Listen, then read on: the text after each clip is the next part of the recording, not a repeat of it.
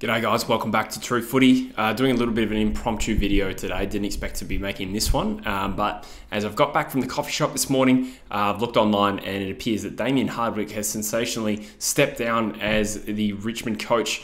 It's unclear whether that's effective immediately at the time I record this, but news has broken on Monday night in Australia that he's going to call time on his 13-year career, I think, at Richmond, which is a big shock to us all. Obviously, he's been the coach for a long time, but the nature of him stepping down suddenly in the middle of the season has definitely come as a bit of a surprise. So just to clarify, at the time I record this, this hasn't officially been announced by Hardwick as such. It's kind of a story that's leaked, and I was initially a little bit reluctant to do a video on it until we found out for confirmation, but so many different media outlets are reporting this that I'm starting to think this is pretty much certainly going to be true. So by tomorrow, we are likely to have an official announcement, and we're going to find out whether he's stepping down at the end of the season or effective immediately. Now, the reason for him stepping down reportedly is largely burnout, is the quote, which is unsurprising. This guy is actually the longest serving coach in the league, I believe, just ahead of John Longmire, just ahead of Chris Scott as well. He's been there 13 years, as I said, 307 games,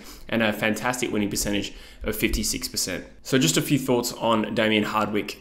Being a 29-year-old guy, I'm old enough to remember what Richmond was like before Hardwick took over as coach, and a lot of Richmond fans will understand what I'm saying about that, because there was a time where Richmond was just about the most hopeless club in the league. When I started watching football, there was Carlton, who was, genuinely the worst team in the comp, and with Richmond, it was rare that they were the worst team in the comp, but it felt like there was no hope there. You had Matthew Richardson, an absolute star, playing in that side, and then a whole hope of just what appeared to be medium talented guys. And the point that I'm illustrating now is just unbelievable to consider how bad Richmond were pre-Hardwick to where they are now, an absolute powerhouse of the AFL. I distinctly remember season 2010 because it was the only time the Eagles have won a wooden spoon, and I was very, very invested in the rebuild. Richmond going into that 2020 season, but prior to Gold Coast existing, there was talk of them not winning a game, and that was just kind of media doing its thing and talking about clickbaity kind of stuff even back then. But there was genuinely talk that Richmond wouldn't win a game that year. The first,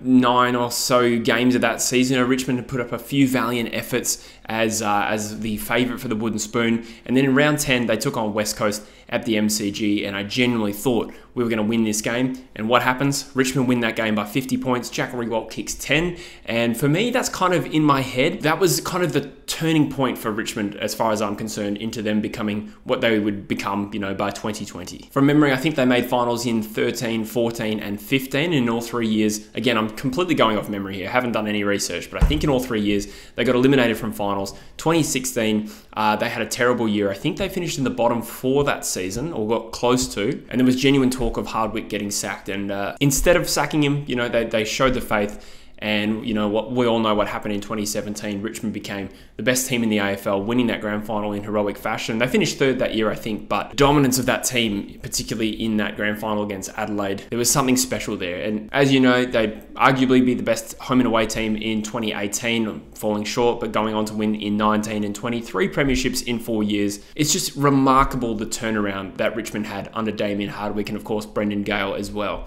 Damien Hardwick, to my mind, will go down as one of the absolute best coaches I've ever seen in terms of taking a club from where it was to becoming an absolute powerhouse of the competition. And not only that, not only winning premierships, but having a serious brand and identity. And the way they played on field was a little bit revolutionary as well, with their chaos, territory battle, with the smalls to work. I often thought a hallmark of that team was, yes, Richmond had some top-end talent, back in the day. It was like Dusty Martin, Cochin, Alex Rance, Jack Riewoldt, but I also thought there was just a lot of players that swept into that system and became absolute guns, and you got the sense that they wouldn't really be quite anywhere near the same player they would be had they gone to a different club. So the Richmond brand, the Richmond style, playing to your strengths. They were a fascinating case study in the AFL. And of course, arguably their best premiership was in 2020, in the COVID-affected year, where, every team had disadvantages, but certainly the Victorian sides who had to relocate for the entire year. If you've seen the Make Your Mark documentary, you realise that it was particularly tough, especially for some of these older, demographic clubs who all had families. Richmond's resilience that year, alongside, Geelong and the other Victorian clubs, to put their heads down and ultimately win a premiership, It's just unbelievable. So I'm heaping praise on Hardwick and Richmond here, and this is the time to do it, because one of the best coaches we've seen in the modern era is stepping down. Who knows for how long? He might come back, but understandably, he's been the senior coach of a powerhouse team for 13 years. It would be a taxing job. We see that the careers of coaches don't really last as long as they used to, or at least, I'm thinking back to, Kevin Sheedy, who's an extreme example, but 13 years as a senior coach, it's fairly rare. It would have been a taxing role, extremely stressful. As I said, the pandemic happened in that time. I think he had some personal issues happening, in his own life around that time as well. But even through this period where Richmond's list has completely transitioned, they've got a very, very different best 22. You've still got Dusty and Rewalt in there, but they're in the twilight of their careers. When Richmond's playing well, you still see that brand, that tenacity that we've become accustomed to expect from Richmond. So I guess, at this point in time, I'm sure Richmond fans,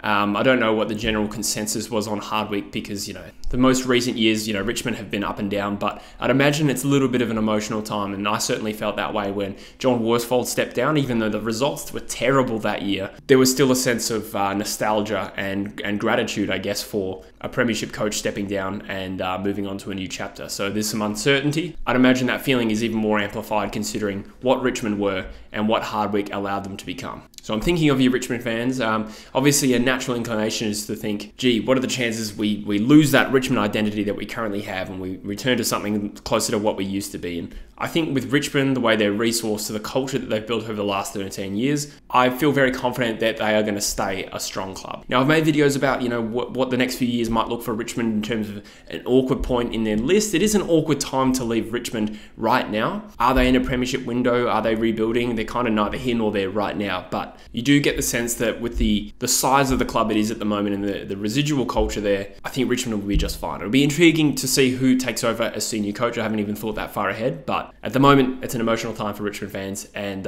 congratulations to Hardwick on an unbelievable coaching career. Anyway, guys, just thought I'd do a little bit of a snapshot on what my thoughts on Damien Hardwick stepping down. I have a feeling that this guy will coach again. I'm not sure when, but it's been 13 years. He might need a good few years out of the game. Richmond fans, if you're out there, let me know in the comments what you feel about all this, and maybe throw in some suggestions as who might be the new coach of Richmond. By the time this video comes out, we'll probably have some more information, but for now, interesting times. Thanks very much for watching, guys, and I'll see you in the next video. Cheers.